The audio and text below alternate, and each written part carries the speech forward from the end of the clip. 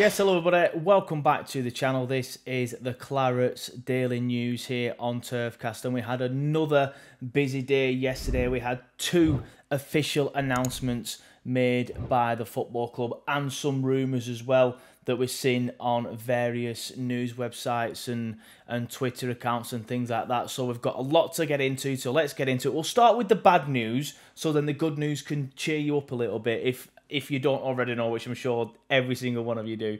But it's official. Muric is no longer a Burnley player. He has now officially signed for Ipswich Town, obviously promoted last season into the Premier League, and I think that's the reason why he's left. I know I'm not going to get into the debate again because I've spoken about it a couple of times. We'll probably get into it more into an actual podcast with the lads, which I still need to arrange, but I'm hoping to do it this weekend. But I feel like because he missed out on having a full Premier League season or playing anywhere near enough Premier League games last season, I feel like he feels that he deserves the chance to play in the Premier League, and I completely agree. I think he does. I feel like he should have been our #1 last season, but again, not going to get into it now. I've already said it enough times. But yes, Burnley Football Club tweeted yesterday at around 12:30 PM, and that's telling. Remember 12:30 PM.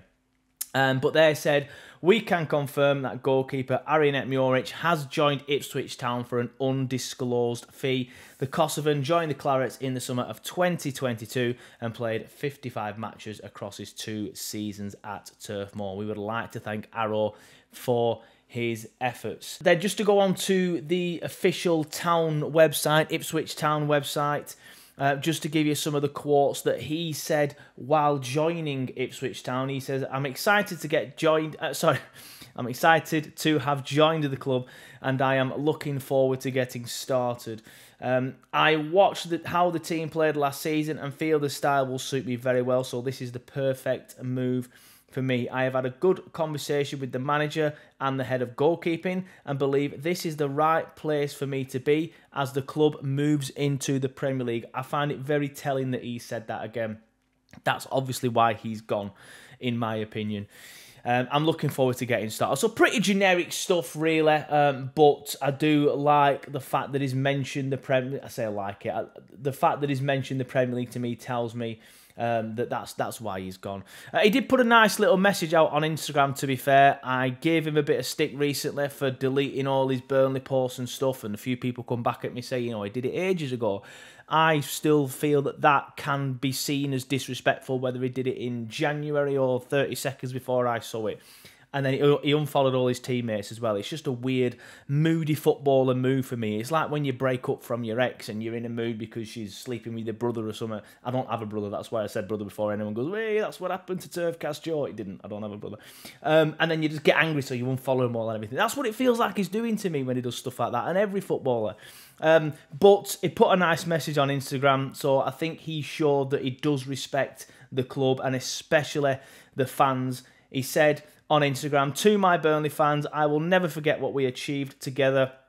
Championship winners 22-23 was a proud moment in my career that we will always share. I hope I brought you excitement and passion when I played for the Clarets and Blue, and I thank you for showing me love and support always. I hope we meet again soon up the Clarets. So that's a nice touch. I did feel like he was being a bit moody and a bit mardy through the move, not coming back to Gawthorpe, for example. Again, I don't feel like it's the right move. However, I kind of respect the fact that he's not just parted ways and left it there. We'll be surprised to see if Trafford puts anything up when he leaves the football club, but I'm not going to for 1 second sit here and say I don't think he will, because I think he probably will.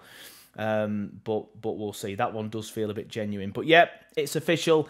Muric is no longer a Burnley player. And I know I mentioned it the other day on the show, but it's interesting that the price has obviously been undisclosed by both clubs, but you're still getting people at The Athletic saying it's 8 million rising to 10, and you're still getting people at other places saying it's around 15 million. So a little bit way apart on the not the valuations, on the actual price on the reports, but it's somewhere between a full price, by the sounds of it, is somewhere between 10 and 15 million, which is quite a bit of a gap, to be fair.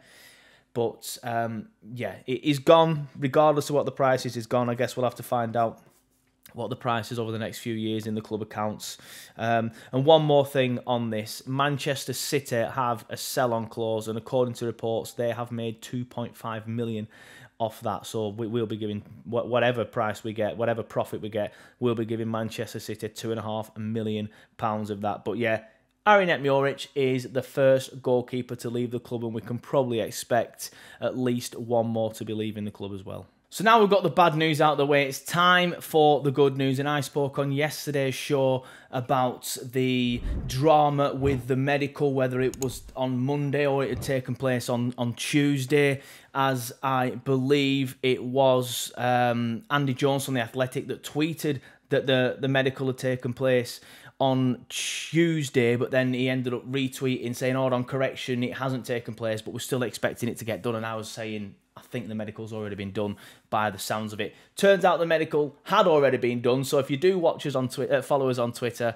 then I will not be retiring the GIF, because the GIF was correct again. But I also said it feels like it might be announced on Wednesday, and that's exactly what happened. So the football club announced that Muric was leaving at 12:30, and literally 30 minutes later, they announced that Andreas Hountondji had signed from FC Kane, French side FC Kane, again for an undisclosed fee. So it's another official announcement. Burnley Football Club tweeted, like I said, an actual good announcement video again. I felt like recent ones haven't been that good so far this season. I feel like we have built ourselves up into this club that makes these brilliant announcement videos, and I haven't really liked the last ones, but I did really like this one, the San Andreas one. Obviously, Andreas Hountondji is San Andreas. Well, it was actually GTA. Yeah, but I caned GTA San Andreas, but I caned so many hours into that game that I was probably always going to like that, to be fair.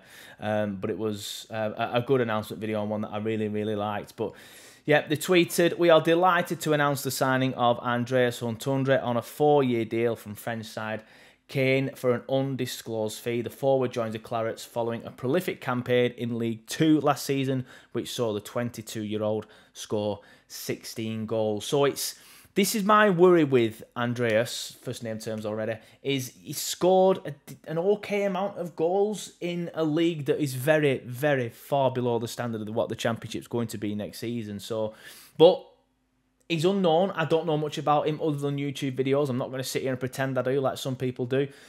And he looks okay on the YouTube videos, but I'd look okay on a YouTube video, to be fair. I could edit it very good to make me look okay.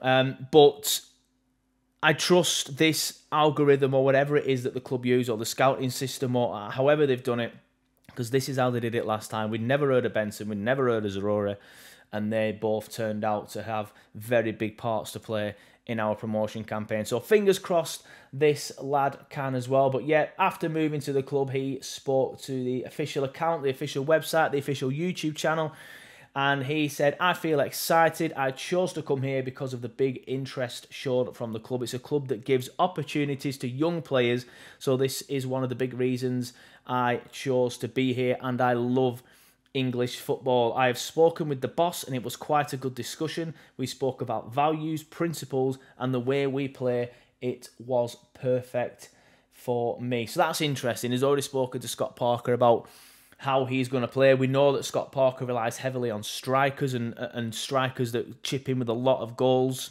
It's interesting that he's spoken with Andreas about this, so Andreas will have probably more idea than what we do at the minute about how we're going to set up under Scott Parker. But yeah, 2 official announcements made by the club yesterday. One good news with Andreas coming in, one bad news with Muric leaving. But I do find it interesting that the club announced Muric was leaving, and then half an hour later they dropped this. And obviously, as we know how stuff works, they've been sitting on this for a while. It looks like he had his medical on Monday, so they'd have known he were coming in. I felt like that's very wise from the club to stop people kicking off and more, "Oh, God's sake, we've lost this guy," because now their attention's going to be focused elsewhere on an incoming. So a wise move from the club to stop the meltdown, in my opinion. But yeah, Andreas Hountondji is, I think I'm pronouncing that right now, by the way. Andreas Hountondji is officially a Burnley player. Elsewhere, there's not too many rumours doing the rounds at the minute that I've seen reported. I've mentioned the Czech goalkeeper a couple of days ago. I believe, like I said, there's no real movement on that. I did see a random Twitter account saying the medical's due, but as far as I'm aware, that's a load of nonsense. Wout Weghorst is one that I did see, though. I saw it in a Dutch newspaper that at the time of recording this, I have misplaced it, so you might not get a screenshot of the article. You'll have to trust me. I saw it yesterday when I was at work. I didn't then save the link, and now I can't find it. But I saw something in, like I said, a Dutch newspaper website that basically said Burnley's price is putting off FC20 and Ajax. FC20 did say a few days ago, I think, that it's probably going to be out of their reach, and if a club like Ajax are involved, then he's always going to choose Ajax. So they're not really expecting to get him. However, even Ajax now are starting to be priced out by what Burnley want. So the article basically was saying that the Eredivisie might be out of reach, like Weghorst might be out of reach for clubs in that division because of the asking price that we're asking for. I mean, I don't know too much about the finances in that league. I know Ajax have had some issues recently, but I can't see us asking for too much. You know, I think maximum would probably be asking for about 8 to 10, and I'll be very, very, very surprised if we get that. But for me, it's looking like this one's going to drag on and drag on.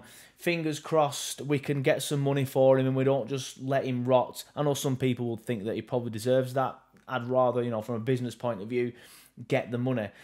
So I'm fingers crossed we do get something sorted and we do shit. I mean, in a perfect world, he'd come in, he'd want to play for us, all would be forgiven, and he'd score 20 goals in his final season, and then we'd wave him off with all the money in the back pocket for the Premier League TV rights, and we won't be too bothered that he's leaving for a free at that point if that is the case. But it's looking like this one's going to drag on because FC20 are looking like they can't afford him and Ajax are looking like they can't afford him. And like I said, the report in this Dutch newspaper was basically saying that no club in the Eredivisie is going to be able to afford him that wants him.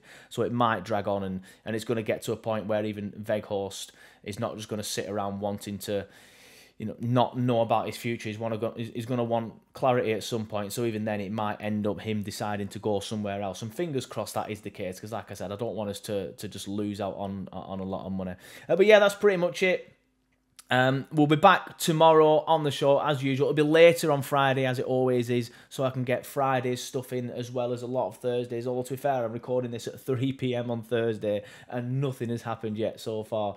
I've not seen any rumours of anything out there other than a couple of pictures of Jakob Brun-Larsen training in some Burnley shorts, which doesn't really mean anything. But yeah, we'll be back tomorrow later than usual. So if you're looking for the podcast, if you're one of the very few that can get the podcast on Spotify, we are still waiting for it to populate on Apple and Google. Again, I'll tweet the link when it has so you can subscribe. But as usual, please let me know what you thought in the comments below.